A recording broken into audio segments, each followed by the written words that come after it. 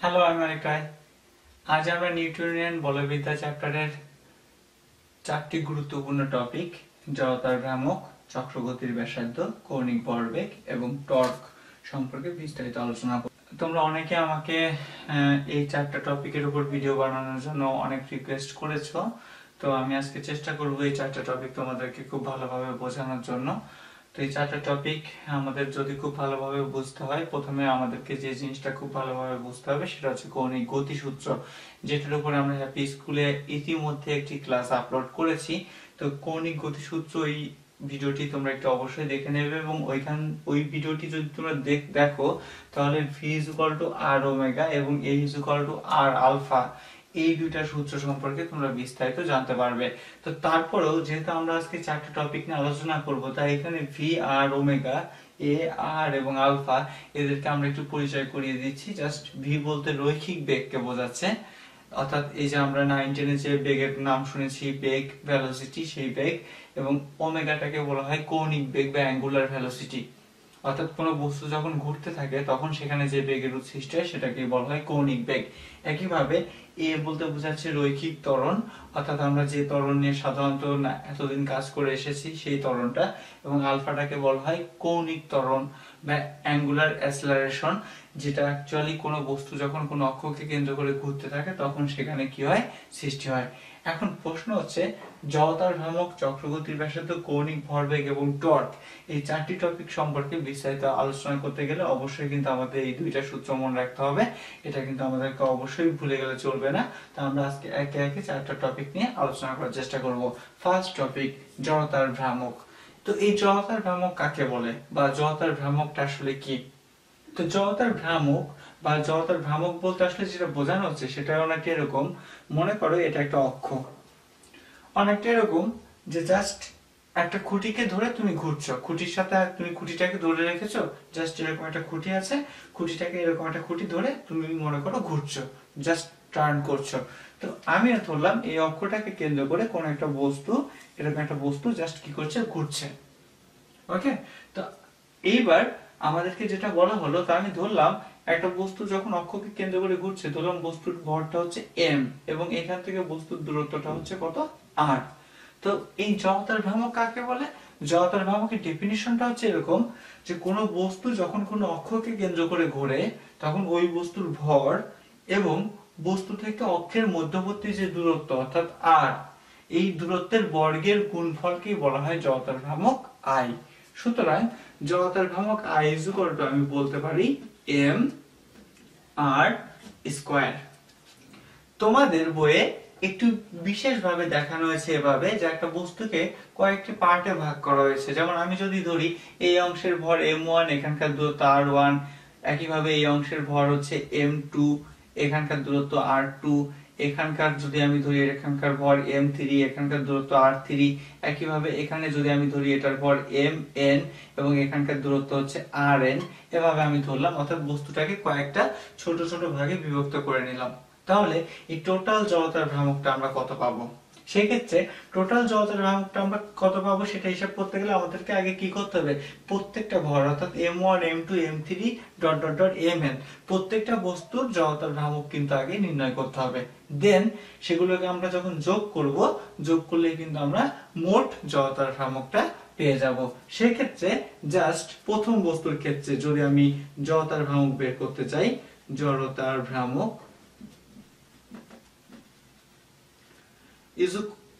ভ্রামক I1 is equal to, আমি লিখতে পারি m1 r1 স্কয়ার, প্রথম বস্তুর ক্ষেত্রে জাস্ট এই সূত্রের আলোকে। দেন দ্বিতীয় বস্তুর ক্ষেত্রে যদি আমি জড়তার ভ্রামক বের করতে চাই, I2 ইজ ইকুয়াল টু, আমি লিখতে পারি m2 r2 স্কয়ার।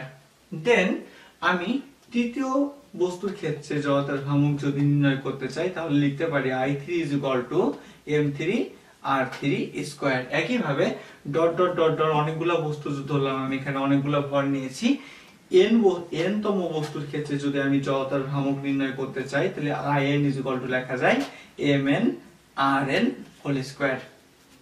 এখন যদি আমাদেরকে বলা হয় তাহলে এখানে মোট জড়তার ভ্রামক কত, তাহলে আমি বলতে পারি মোট জড়তার ভ্রামক I is equal to I1 যোগ I2 যোগ I3 যোগ ডট ডট ডট ডট যোগ IN। তাহলে মানগুলো বসিয়ে দিয়ে আমরা M1 R1 স্কয়ার I1 এর মান যেটা, I2 এর মান হচ্ছে M2 R2 square plus M3 R3 square plus dot dot dot dot plus Mn Rn square. তো এই ক্ষেত্রে যেহেতু সবগুলোকে আমরা যোগ করব, তো আমরা সবাই জানি যে সবগুলোর ক্ষেত্রে পদার্থবিজ্ঞানে একটা সামেশন চিহ্ন এভাবে ইউজ করা যেতে পারে এবং আমরা এভাবে লিখতে পারি mi ri স্কয়ার, যেখানে i এর ভ্যালুটা বলতে basically 1 2 3 4 dot dot dot n পর্যন্ত রিপ্রেজেন্ট করে। তাহলে আশা করি জড়তার ভ্রামক কাকে বলে সংজ্ঞাটি তোমরা বুঝতে পেরেছো। অর্থাৎ জড়তার ভ্রামকের ডেফিনিশনটা হচ্ছে এই যে কোনো বস্তু যদি কোনো একটা অক্ষকে কেন্দ্র করে ঘুরতে থাকে তখন ওই বস্তুর ভর এবং অক্ষ থেকে বস্তুর যে দূরত্ব সেই দূরত্বের বর্গের গুণফলকে বলা হয় জড়তার ভ্রামক I। তাহলে আমরা আশা করি জড়তার ভ্রামকটা বুঝতে পেরেছি। এবার আমরা চক্রগতির ব্যাসার্ধ কাকে বলে সেটা বোঝার চেষ্টা করব। এটা খুবই সহজ একটা বিষয়। চক্রগতির ব্যাসার্ধটা বুঝতে গেলে পরে যেটা বুঝতে হবে জড়তার ভ্রামকটাকে আমরা আরেকবার নতুন করে বুঝবো একটু। তো জড়তার ভ্রামকের ক্ষেত্রে কি ছিল, একটা অক্ষ ছিল এবং একটা বস্তু সেই অক্ষকে কেন্দ্র করে ঘুরছিল, তাই তো?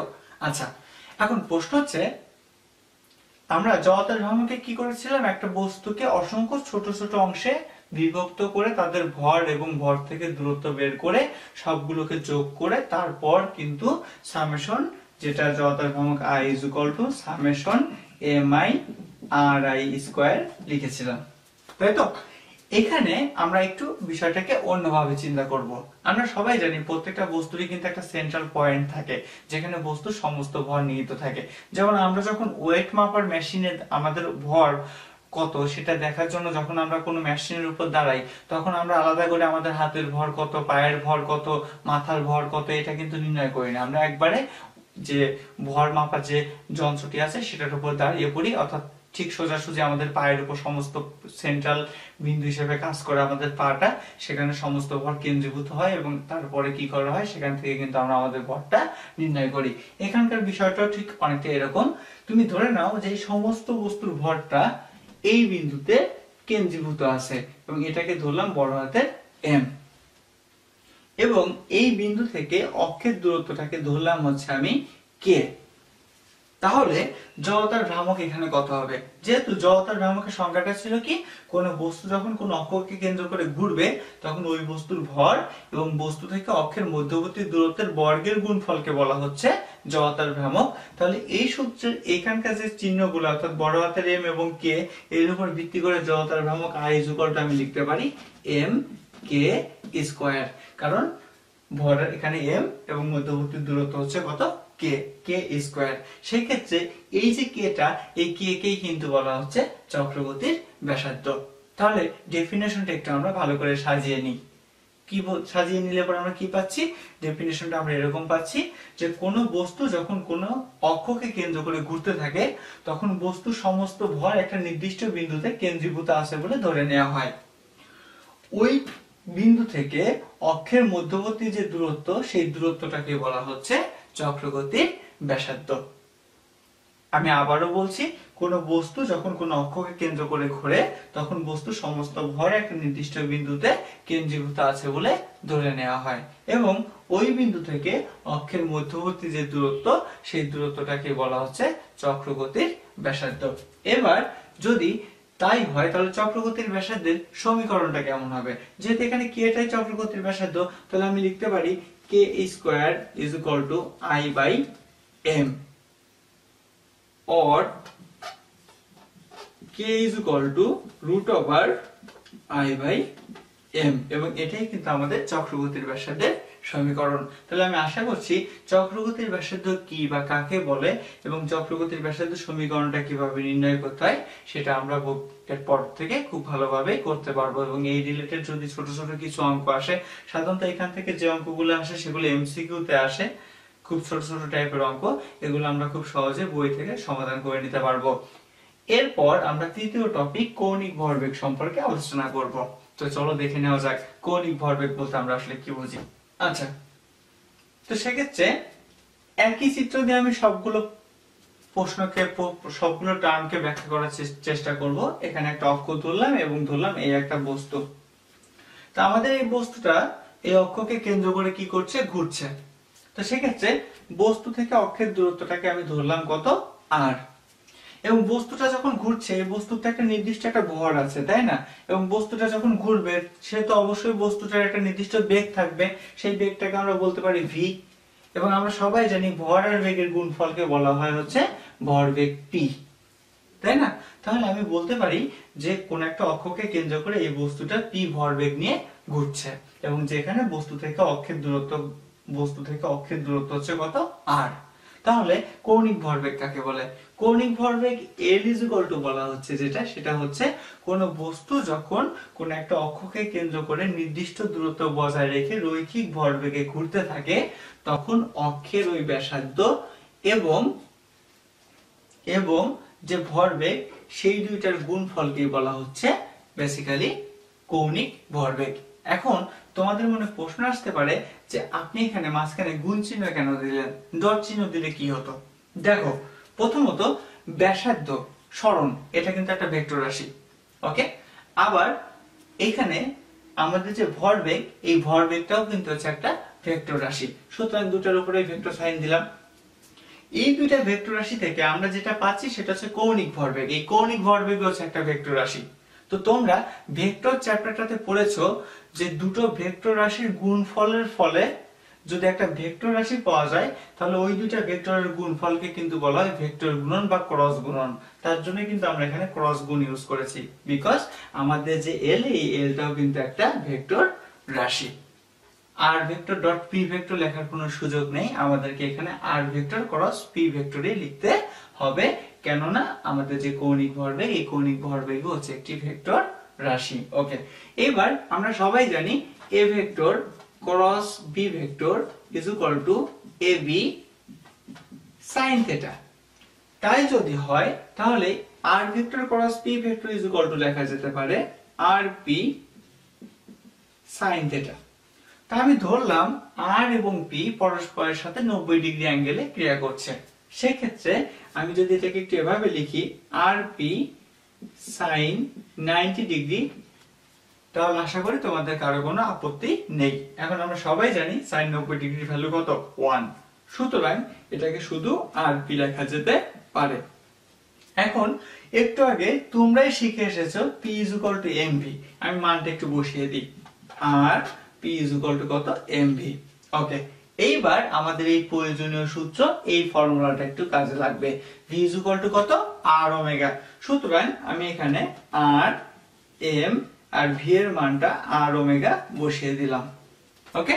দেন আমি যেটা পাচ্ছি সেটা হচ্ছে এম আর স্কয়ার ওমেগা। তো তুমি জড়তার ভ্রামক আই ইজ ইকুয়াল টু শিখে এসেছিলে কি, M R square, is it? সুতরাং যদি জড়তার ভ্রামক I is equal to M R square হয়, তাহলে আমি এখানে এম আর স্কয়ারের পরিবর্তে কিন্তু আই লিখতে পারি, আর তার সাথে ওমেগাটাকে বসিয়ে দিতে পারি। তাহলে আমরা কৌণিক ভরবেগ এল ইজ ইকুয়াল টু বলতে পারি কত, আই ওমেগা। এটা আমাদের বিভিন্ন বইয়ে বিভিন্ন ভাবে প্রমাণ করা আছে। এটা আমি চেষ্টা করেছি যতটা সহজ ভাবে প্রমাণ করা যায় এটা, সেটা তোমাদেরকে দেখানোর। তো আশা করা যায়, আমার মনে হয় এর চাইতে সহজ করে আর প্রমাণ করা এটা সম্ভব না, অনেক বইয়ে আরো জটিল করে প্রমাণ করা আছে। তো আমি আশা করছি তোমরা এই প্রমাণটা বুঝতে পেরেছো যে এল vector is equal to R vector cross P vector থেকে কিভাবে এল vector is equal to I omega কিভাবে আসলো, বা জড়তার ভ্রামক ইনটু কৌণিক বেগ কিভাবে আসলো, সেটা তোমরা বুঝতে পেরেছো। দেন আমরা টর্ক সম্পর্কে আলোচনা করব। তো চলো দেখে নেওয়া যাক টর্ক বলতে আমরা আসলে কি বুঝি। সেক্ষেত্রে চিত্র আমরা একটাই রাখবো, একই চিত্র দিয়ে আমরা টর্ককে ব্যাখ্যা করব। আমরা কিভাবে বলবো, যে ধরি একটা বস্তু কোন একটা অক্ষকে কেন্দ্র করে অনবরত ঘুরছে, কিন্তু এখানে বস্তুটাতে একটা ত্বরণ আছে। ত্বরণ আছে মানে কি, মানে বস্তুর বেগটা প্রতিনিয়ত বৃদ্ধি পাচ্ছে, মানে প্রথমবার যে বেগে ঘুরেছে দ্বিতীয়বার তার চেয়ে বেশি বেগে ঘুরছে, তৃতীয়বার তার চেয়ে আরো বেশি বেগে ঘুরছে। এখানে একটা ত্বরণ কাজ করছে। আর ত্বরণ কাজ করা মানে আমরা সবাই জানি এফ ইজ ইকুয়াল টু কত, এম এ, তাই না? সুতরাং আমরা বলতে পারি সেখানে একটি বল কাজ করছে। সুতরাং আমরা মনে ধরে নিলাম যে একটা অক্ষকে কেন্দ্র করে কোনো একটা বস্তু ঘুরছে এবং সেখানে যে বলটা কাজ করছে সেই বলের মানটা কত, এফ, ওকে। এখন টর্ক বলতে আমরা কি বুঝি? এই টর্ককে সাধারণত টাউ দ্বারা প্রকাশ করা হয়। একটু টি এর মতো লিখতে হয়, একটু জাস্ট বাঁকা করে। এই টাউ ইজ ইকুয়াল টু লেখা যেতে পারে আর ভেক্টর ক্রস এফ ভেক্টর। এখানেও এই ফর্মুলাটা একই, কেননা বল একটি ভেক্টর রাশি এবং আরও একটি ভেক্টর রাশি এবং টর্ক নিজেও একটি ভেক্টর রাশি। সুতরাং দুইটা ভেক্টর রাশি থেকে যদি নতুন একটি ভেক্টর রাশি আমরা পাই, সেখানে অবশ্যই ক্রস গুণ হবে, ডট গুণ হওয়ার কোনো প্রবাবিলিটি নেই। এইবার আমরা যেহেতু এ vector cross B vector is equal to AB sin theta লিখে এসেছি, সুতরাং আমরা এখানে লিখতে পারি আর এফ sin থিটা। দেন যদি আমি ধরি এফ এর সাথে এই আরটা 90 ডিগ্রি অ্যাঙ্গেলে কেয়ার করছে, সুতরাং আমরা এখানে লিখতে পারি আর এফ sin 90 ডিগ্রি। দেন এটাকে আমি শুধু আর এফ লিখতে পারি। ওকে, এবার আমরা সবাই জানি এফ ইজ ইকুয়াল টু কত? M A. একটু আগে শিখে এসেছি, তাহলে আমরা মান বসাই আর এফ ইজ ইকুয়াল টু কত? M A.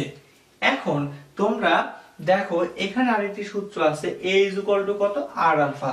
এই জন্যই কিন্তু আমি বারবার বলছি যে কৌণিক গতি সূত্রের এই ক্লাসটা আমাদেরকে একটু দেখতে হবে, না হলে এই সূত্রগুলো কিভাবে আসলো সেটা আমরা বুঝতে পারবো না।